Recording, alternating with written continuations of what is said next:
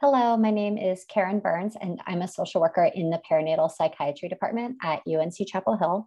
Today, I'll be presenting on perinatal mood and anxiety disorders and a statewide mental health access program called NC Maternal Mental Health Matters.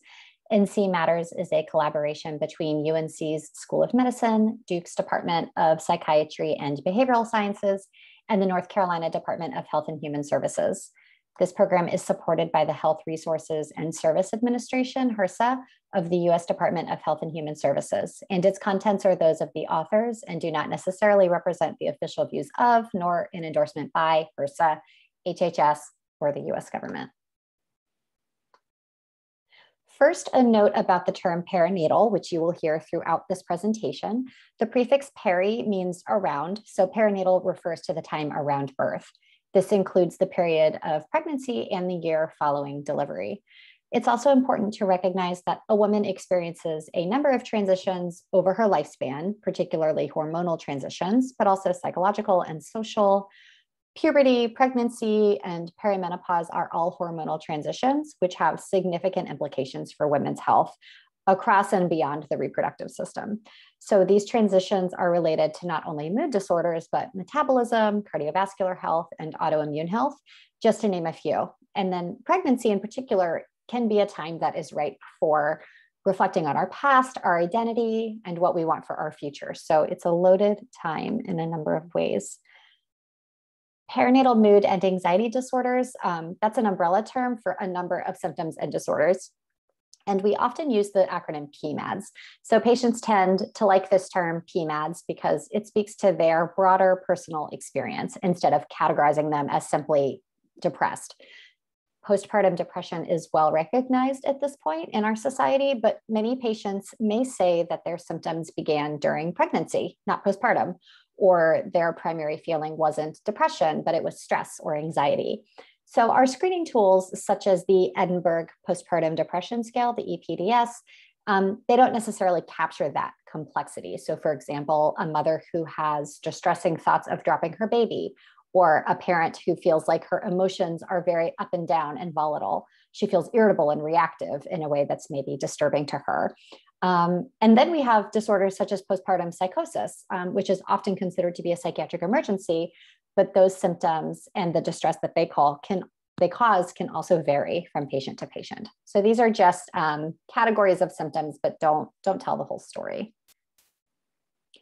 And we don't really know the true prevalence of PMADS in North Carolina and how it varies by community and by patient population. We have these general statistics from research papers, but what's most important is to recognize how common these symptoms are among perinatal patients. And the estimates range from 1 in 5 to 1 in 7 perinatal patients who will experience PMADS.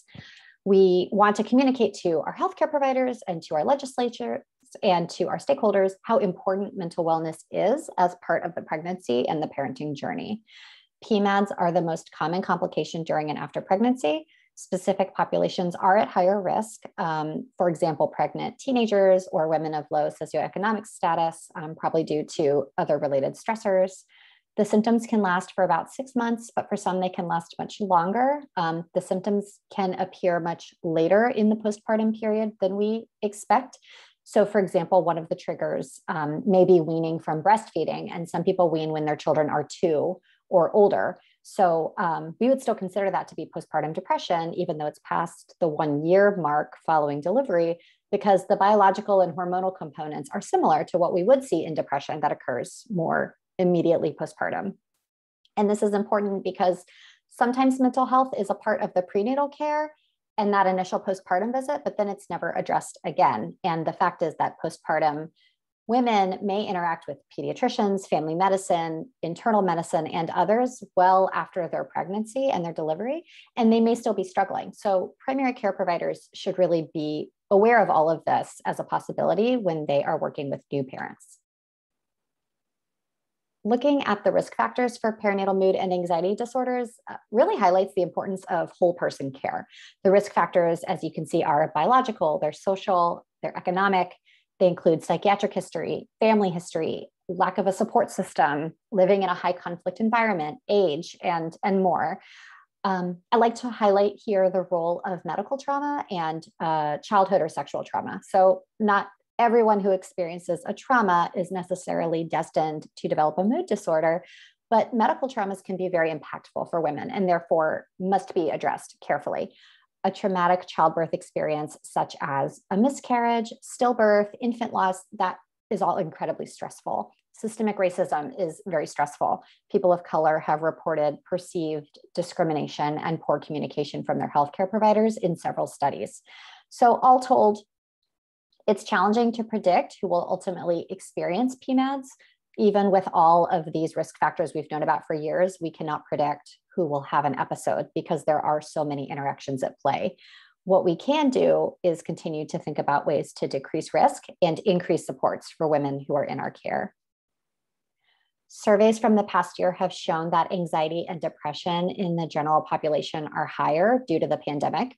So it's not a surprise that pregnant people are feeling this way too. Families are struggling with additional financial stress, job loss, and limited access to community resources, which have resulted in an increase in domestic violence rates, for example. And we've already discussed the association between a history of trauma and PMADS. Maybe COVID isn't the immediate stressor for your patient now, but there could be other things going on in their life that could be causing worry. So your patient might have concerns about getting basic needs met, for example, food, housing, childcare, transportation, medical costs, relationship with the father of the baby, and so on. And I also like to mention that stress might express itself in ways that wouldn't necessarily get diagnosed as a mood disorder or an anxiety disorder. So for example, your patient might describe physical complaints such as headaches or stomach aches, cognitive problems such as having trouble concentrating, and then, you know, of course, stress around fear and worry about her health or the health of her family. She might describe changes in sleep or eating patterns, maybe chronic health conditions that are getting worse under stress, and then maybe increased use of alcohol, tobacco, or other substances. Just to spend a little bit more time on anxiety specifically, you can see that anxiety is not a heterogeneous term, and treatment is different depending on what your patient is experiencing. Anxiety is often overlooked, and it's actually more common than depression. A very anxious mom may not be able to step away from the baby to sleep or to shower or to eat. Maybe she's really worried that something bad is going to happen. She may present as very frustrated or very irritable. She may express negativity, hopelessness, racing thoughts, feeling overwhelmed, thoughts of death, feeling like she's a burden to her family or that her baby would be better off without her.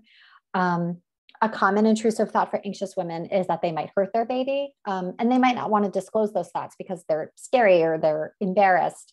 They're ego dystonic, which means we know that they know that it is something that they don't want to do. They don't want to hurt their baby, and the thoughts are really upsetting to them. And all parents probably have these thoughts occasionally, but women with postpartum depression and anxiety, those thoughts can get stuck. She might become really consumed with, accidentally dropping the baby down the stairs, for example, and very fearful of that. An anxious mom may tell you that she wants to run away. And, many people have that thought when they're stressed. But sometimes when someone says, I want to run away, I want to escape, it might be because they're not comfortable saying that they don't want to be alive. And they're worried that you'll think badly of them if they say that out loud. So as a healthcare provider, you can try to just listen, understand her experience, follow her train of thought, and know that you should keep an eye on her. Depression and anxiety like to travel together. 75% of postpartum women with generalized anxiety disorder also meet criteria for depression. That's in one study. According to the DSM, postpartum depression has the same symptoms as major depression at any other time.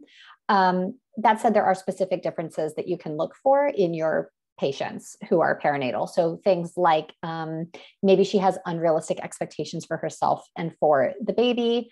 Maybe, as I mentioned before, she's very preoccupied with the baby's safety or vulnerability, maybe feeling profoundly negative and unkind toward herself, toward her parenting. And then again, maybe thoughts of death or of hurting the baby. Substance use and PMADs are highly comorbid and, of course, very important to discuss with patients. So I think we know that what I offer for your consideration today is to just think about, how do we help providers who may come into the room with their own biases and personal experiences around substance use. So some providers may have a family history of substance use themselves. Maybe they have had previous patient experiences that have really colored their views around this, and how can they work around those to be as supportive to parents as possible. There's also this very complex question of how we ensure the safest possible outcome for all involved. Our system is frequently debating the merits of a harm reduction versus an abstinence model in substance use treatment, and that plays a role here in the perinatal population as well. It's also important to mention that even patients with the best intentions may not be able to engage in substance use treatment. Population-based studies show that women who are white, ethnically of older reproductive age, college educated, and have health insurance are most likely to be able to receive co-occurring mental health and substance use care. So just something to keep in mind as we're thinking about treatment and barriers to treatment. And of course, we do a disservice to our patients when we only focus on the birthing person and don't think about how perinatal mood and anxiety disorders impact the whole family. So the partner of someone who is struggling with PMADs may experience their own feelings of confusion, anger, fear, and feelings of being overwhelmed. They might have their own symptoms of postpartum depression. Their partner may experience them as disconnected or distracted. In fact, 1 in 10 fathers experience, by our estimation, a mood and anxiety disorder during the perinatal period. They're also being impacted by sleep deprivation. They might feel burdened or overwhelmed by the new responsibilities of parenting, and they might feel ignored by their partner as this new baby has entered the family. So not a lot of work has been done yet identifying the partner's experience, but it's crucial that we keep them in mind as we think about ways to support families better. So now we'll transition to talking about NC Matters. Our program supports access to mental health care services for pregnant and postpartum patients across the state. Here are the goals of our program, which has been operating since 2019. Our model is based on a model from Massachusetts called MCPAP for Moms, and we are now one of 17 programs across the country. A lot of primary care providers ask, well, okay, you want me to screen my patient for depression, but what if I screen her and there's nowhere to send her? What do I do with that? That doesn't help anybody. Our hope is that NC Matters responds to that question by providing support to both providers and their patients. We do this through 2 major sets of activities. The first is screening, assessment, and treatment. So our goal is to get perinatal patients screened during and after pregnancy, that patients who are screened have timely access to mental health care services. And as I mentioned, that mental health is integrated into whole person care. We do that through provider education and support, our goals being that providers feel more confident addressing perinatal mental health and substance use, and that OB practices are screening all perinatal patients during pregnancy and postpartum. Here's another way to look at this. Mental health is for all of us, and it fits into every part of the pregnancy and postpartum timeline. The anatomy ultrasound, for example, how does mental health fit into that time? That's a significant event. It may carry with it a lot of emotions. So from joy to excitement to stress to fear to sadness. And we know that medical care drops off for women after that initial postpartum visit at 4 to 6 weeks. So we want to ensure that there is space for patients to get the physical and mental health care they need during that time of transition with their new baby. Here are the 3 core services we use to help us reach our goals with the program. So education, we have trainings and toolkits. We offer trainings about North Carolina maternal mental health matters as a program, but we also do trainings and presentations in person and online on special topics by request, such as anxiety, attachment, bipolar disorder, medication management. So feel free to reach out to us if you have any specific training needs. Our consultation line is really the engine of our program. It's available Monday through Friday, 8 a.m. to 5 p.m. to any healthcare provider with any level of licensure in the state of North Carolina. It's staffed by a social worker and a perinatal psychiatrist at all times. We work with healthcare providers across a range of professions. So not just prescribers, but doctors, midwives, therapists, psychiatric providers, doulas, lactation consultants. Our goal is to answer questions about treatment, diagnoses, and medications. We will also see patients for a one-time psychiatric assessment at no cost to them via teletherapy that you can request through this consult line. We also offer resource and referral services to patients to connect them to options in their community. So let's look at an example of where the traditional method of screening and referring can go wrong in a system that has limited resources and care pathways, especially for women who are underinsured. So imagine that we have a patient, Taylor, and she has screened positive for depression on the EPDS at her 14-week initial prenatal visit. Her OB reads her screening tool and is concerned and directs the patient to say, call her LME for therapy resources, or perhaps she goes on Psychology Today and she looks for therapists who take her insurance. And there are a number of reasons why a patient might not connect with a therapist that way. Let's say in this case that, you know, nobody calls her back, or maybe she does get through, but she's put on a wait list.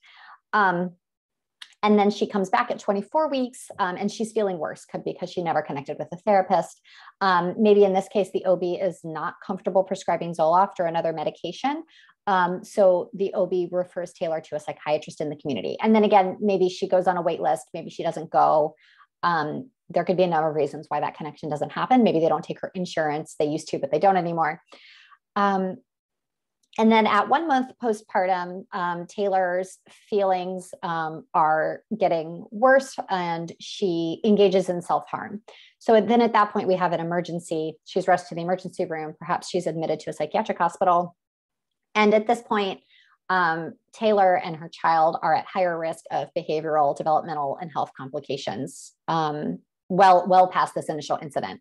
So this is just an example. Of course, we all do our best and try to get people in quickly, but there are just limitations in our healthcare system. There are not always enough resources to meet the need. And even with our very best efforts, patients often don't connect with care and then they get worse. So postpartum depression can lead to hospitalization. It can lead to long-term negative effects for families. We, of course, care about our patients and that they are getting taken care of. But the way that our system does this is not always effective and it can be expensive, especially when patients don't get care early. So put another way, you know, what would NC Matters look like in your clinic or your place of business? So our goal is to provide support to you. So perhaps you see a patient in your clinic and maybe there's a complex mental health history. And you're thinking maybe, you know, this is not what I'm trained to do. I'm trained to deliver babies, or I'm trained to keep, you know, mom and baby healthy during this pregnancy, but I'm not trained to manage psychotropic medications. What do I do? So we hope that we are the answer. In some ways, you know, we all need extra support sometimes in caring for our patients. We hope to provide the space to process together and to work with you to create a team for this patient and support her in the way that makes the most sense. So, and then on the left here are some of the questions that we ask when you call. You don't have to have all of this information when you call, but these are the kinds of things that we are looking for to try to help you develop a treatment plan for the patient. So this is kind of our dream scenario for Taylor, you know, that NC Matters is a starting point to getting patients the support and the care that they need. So maybe at that 14-week initial prenatal, the OB calls NC Matters, gets some coaching on starting an antidepressant. We connect Taylor to a therapist appropriately, and she does go to her appointment. She starts her medication, she's connecting with her therapist, and she gets on a path to feeling better before the baby is born, and then is in a much better position to adjust to and enjoy her new baby. Our goal with our program is not to take over care, but to support, to the extent possible, the patient's ability to receive care in her medical home with her team and in her own community. So this is one way that this might happen. Our model would also work well in a practice that already has embedded behavioral health care. And we would want to step in and support you just if you need help caring for someone who's more complex or acute, maybe hasn't responded to previous treatment options. That's where we would like to support you. We have been running our line since November of 2019. We've served over 460 patients across 46 counties in North Carolina. Just to give you a sense of who's calling the line, we're about 50-50 in terms of pregnant versus postpartum patients. About 40% of our calls are on behalf of Medicaid recipients, and about a quarter of our calls are from non-prescribers. So we are happy to work with providers of any type. Providers often tell us that they're not sure that they have time to call our line when they're so busy managing so many things in a clinical day. But you can see from our satisfaction surveys that they are largely very happy with our services once they take the time to work with us. So 95% of respondents said that they were satisfied or very satisfied with the consultation we offered. 63% said they felt more confident treating behavioral health concerns following their consult with NC Matters. And 76% felt the consult reduced the patient's immediate need for a higher level of care, such as going to the emergency room or calling mobile crisis. We offer a lot of other resources that you're welcome to access. If you go to AHEC Connect, which is administered by the Greensboro AHEC, you can see our perinatal mental health lecture series where we have free courses for CME on topics related to perinatal mood. You can also sign up for our free newsletter that comes out once a month, and it's a joint newsletter with NC PAL, which is the pediatric consult service that is run through Duke University. We also have our North Carolina Attachment Network. That is a virtual group that will meet 6 times a year, basically on topics around mom-baby interactions and how we can support a healthy dyad from the perinatal and the pediatric perspectives. So we will provide more information on that if you're interested in joining us. And then, of course, as I said, we offer trainings and presentations by request on a number of topics, whatever is interesting to you or wherever you see a need for more training among your peers. Here's our information, which we're also happy to provide to you separately if you need it. So you can find us at ncmatters.org. On that website, you can find information about how to sign up for our newsletter that I mentioned. There's a form you can use to enroll in NC Matters if you would like to sign up to use our service. That's very easy. You can also send us a request to get more information about the attachment network through our website. And you're welcome to call the line. So again, it's available Monday through Friday, 8 a.m. to 5 p.m. Our number is 919-681-2909, extension 2. This is also, if you happen to work with a pediatric population, this is the same phone number for NC PAL, which is the North Carolina Pediatric Access Line. So if you have a question about a pediatric patient, you can hit extension 1. But if you have a question about a perinatal patient, you can hit extension 2. Thank you so much for your time today, and we'll look forward to hearing from you.